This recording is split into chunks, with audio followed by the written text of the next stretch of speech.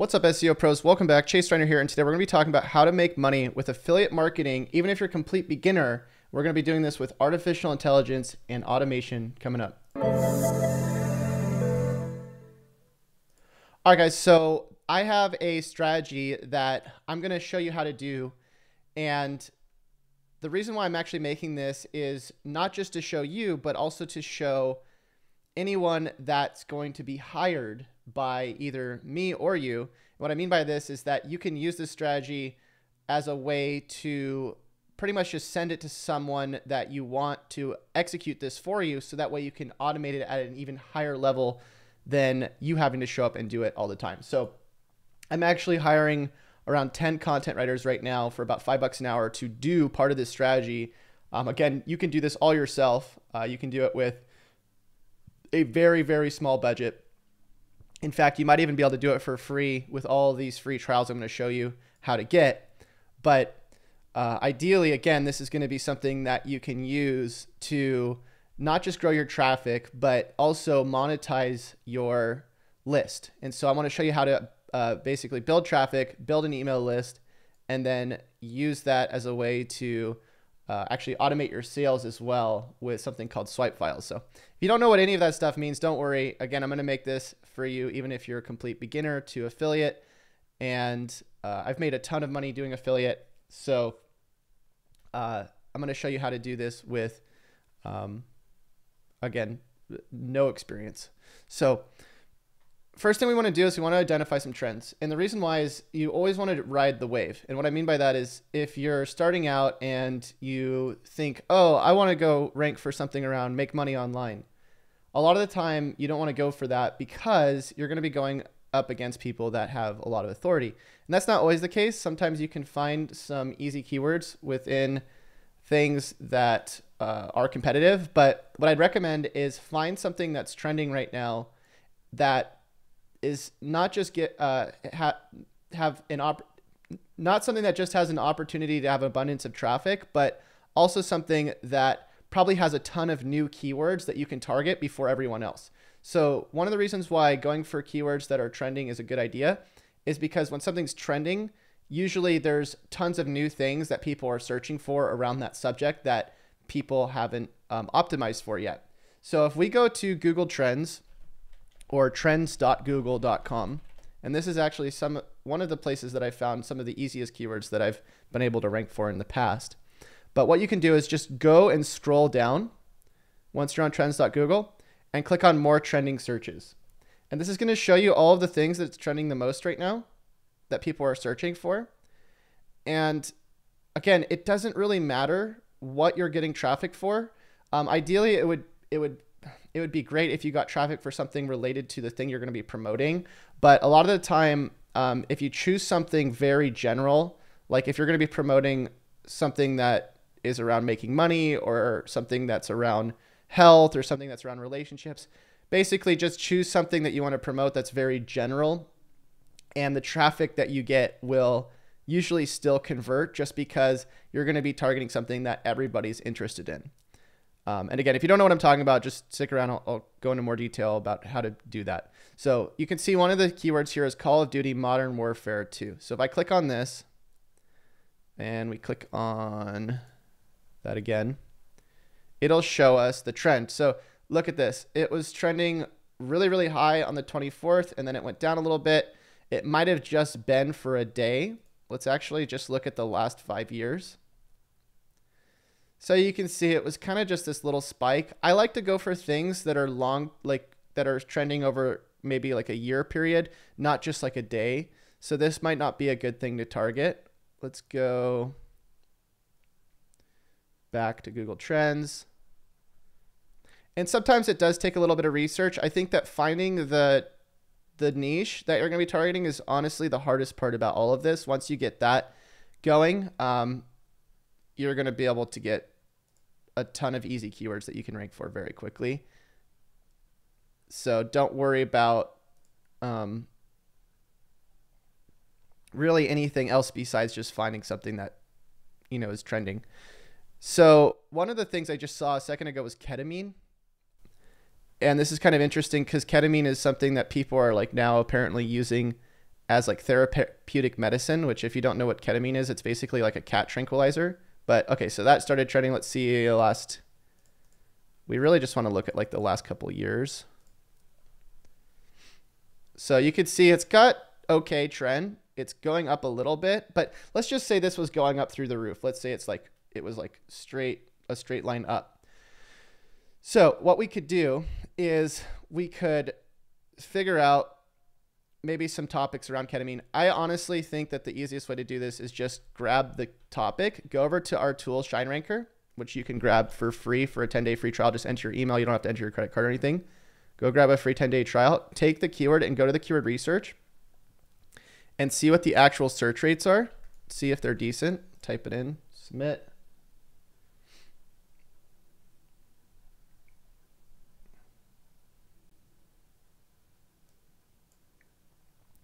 Okay, so we got some keywords here. We got ketamine for depression. If we select all as well, let's actually filter by 50 keywords, select all, and we're gonna click on check in title. I just wanna see on average how difficult these keywords are.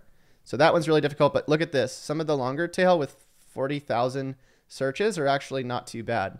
So let's say we went for ketamine for depression. And then we're going to go over to another tool, which I believe has a free trial. I'm not sure if it does or not. It might be like $7 or something to try it out. The only reason I'm going to use Ahrefs for this is because we don't have an authority checker yet, which is something that I want to put into the tool. So we should have that at some point. But we type that in, right? And then what we want to do is we want to see if there's anybody showing up. If we scroll down, anybody with low DR. Now look at this. All of these things, so all of these websites showing up on the first page are like above a 40 DR. That's not good. That means it's going to be pretty hard to rank first keywords around this.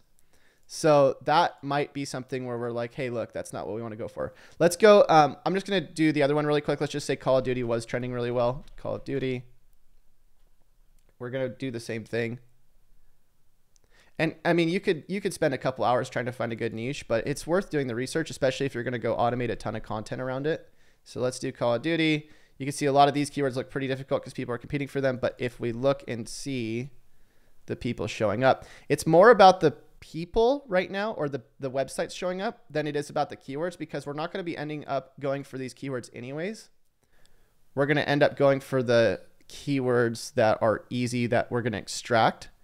So again, another situation where our DR is super high.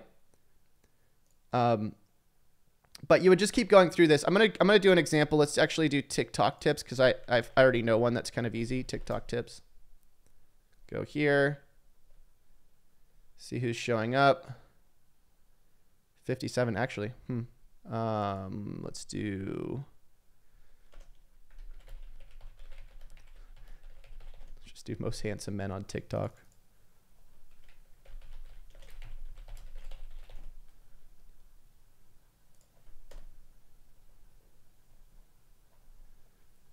Got some bad examples right now. Okay, Rust tips. This is a game. This is a video game that we're ranking for. Okay, so here's an example. So we got some people showing. This is what you want to see. Basically, you want to keep looking until you find websites showing up in the top 10 with a DR of usually around 0 to 20. Okay, so this one's like 24, so that's good enough. So if we click on this website, that's down apparently for some reason. It's probably my internet connection, or maybe they forgot to pay their bill. I don't know. But if we take that website and we go into ShineRanker and go to the traffic checker, this should show us the top pages that this website's ranking for.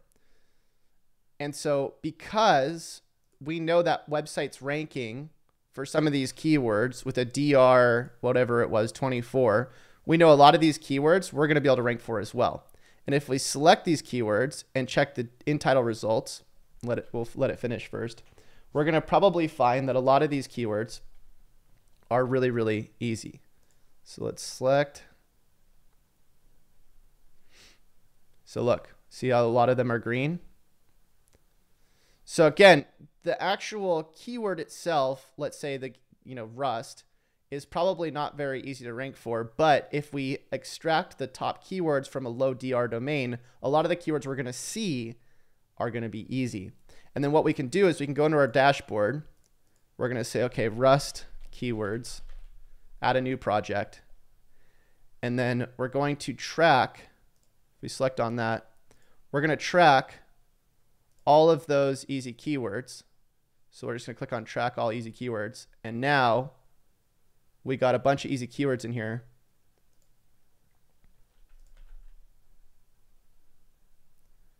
Refresh it. Okay, well, there's some bugs in the tool, obviously. Ideally, all of the keywords would be tracked in there, and then you would end up handing those to a content writer. So let me just show you an example of what we already got, like with some make money keywords. So here's some keywords we found around make money that look pretty easy. We use this exact same method. And so what we would do is we would take some of these keywords and we'd start getting content writers to write for us. But here's how you want to actually create the content. So what you do is you take the keyword. So let's say like saving $5 a day is an easy keyword. We go to keyword, or we go to content editor. We plug this into the content editor. And then we want it, what we're going to do is we're going to want to try to double the average of whatever is currently listed on Google. So the way we're going to do that is we're going to actually probably rewrite the content that's already out there. So you can see on average, we got 800 words ranking for this keyword. So we want to go for 1600. Now what we can do is we go find who's showing up for this. Just go type in saving $5 a day. And we got all this content here, right? And then we got all the tips. So what you would want to do is you'd take a tip like this, you'd plug it into this tool. You can see the score went up because for now we're at 57 words, but we're going to use another tool. If you go to jasperbot.com, you can get a free trial for this other tool. Log in, and we're going to actually go and rewrite these tips. So we'll go to Content Improver, make your own breakfast, generate, and then this should give us content that's not plagiarized. There we go. Okay, looks pretty good. Got all that. Copy it. And wherever the heck it went. Oh yeah, right here. Boom. Okay. You could also even probably spin this title here. Make it something else. Heading, tag, whatever. But what you want to do is, again, if we know the number one post that's ranking has 800 words, or the top posts that are ranking up 800 words like this one, and let's say they have 8 tips, then we'd want to go and make like 20 or 30 tips, right? So the way we could do that is take 8 of the tips from this one and then we're going to hope that these tips are a little bit different. If there are tips, this one doesn't even have tips. Let's go to the next one. This one.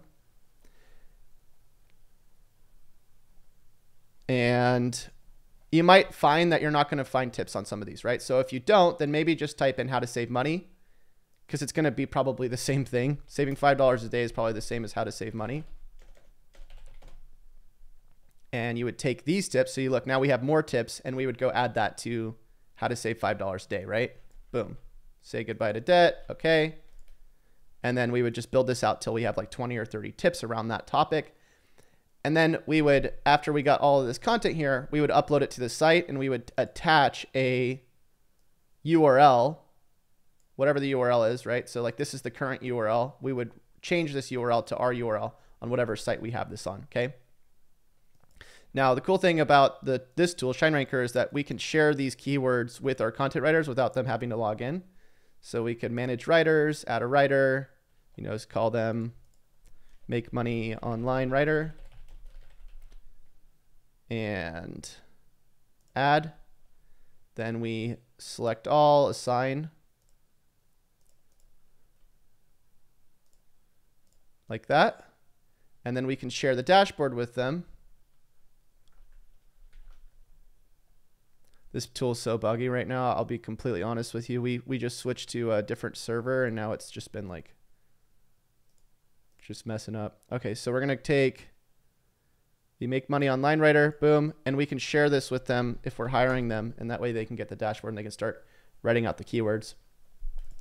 Okay, so that's how you basically automate the content, right? So what we did, again, if you're not sure here, let me just recap. You find a trend, you find websites that are ranking for that trend with like a 0 to 20 DA. You extract the top pages from those keywords, add them to the dashboard so you can keep track of them. And then you take those keywords and you generate 200 out of 100 scores. And then you use Jasper to rewrite that content. Or you just have a human writer write it out if you want to do that. It's still kind of debatable on whether or not the AI content ranks well. It seems like sometimes it does, sometimes it doesn't. But then in the post, what you do is you add a giveaway. So when the post is made, let me show you. We just made a post. So let's say we go to the post, Black Hat SEO forms. So when the post is made, you want to put an opt-in somewhere towards the top. And what I like to do for that is use a tool called Gleam. And Gleam lets you do these giveaways, and you can give away whatever you want. People will enter giveaways for like $10 or like a $25 Amazon gift card, whatever you want to do. But you create a giveaway with this tool, Gleam. You click on new competition, start from scratch. And you're going to just type in the name of the giveaway. So for my example, it's like $1,000 free giveaway. And then the way they enter is by doing whatever you want. So subscribe on Messenger, follow you on Facebook, follow you on Twitter. My example here, like what I'm doing, let me show you my giveaway. If you just go to chaserunner.com, which by the way, you can join right now. I actually am giving away $1,000. So if you want to enter that, just go to chaserunner.com. But when you go to chaserunner.com, this will load and it just has you enter in for, follow me on Twitter, join my Discord, blah, blah, blah. So once you do all that stuff, then I also get your email, and then the email gets imported into something called ConvertKit. This is where you make money. So what I do from here is I set up automated swipes. And what an automated swipe is basically like I find affiliates. Let me actually go to visual automations. I find affiliate tools and software, and I have a whole list. I'll leave a link to it in the description if you guys want it. But this list here has like a bunch of different tools that anytime people grab the tool, you get paid, right? So like one of my affiliates is that tool, Jasper. I have also my own tool, ShineRanker, that I promote. But basically anytime somebody enters that giveaway, they get put into my email list. And when they get put in my email list, I have automated emails that get sent out for each of my, for my own tools and my own affiliates. So like, look, this is for my ShineRanker tool, the one I was just showing you. And it basically gives the people that join a deal.